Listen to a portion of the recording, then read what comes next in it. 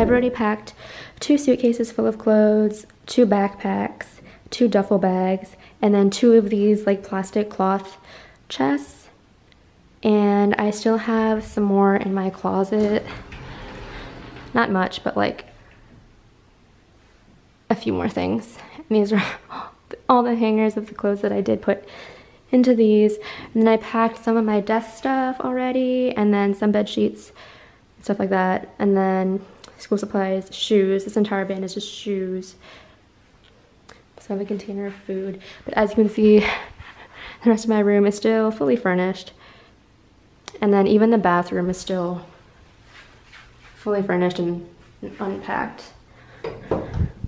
Like, still have stuff that I gotta pack.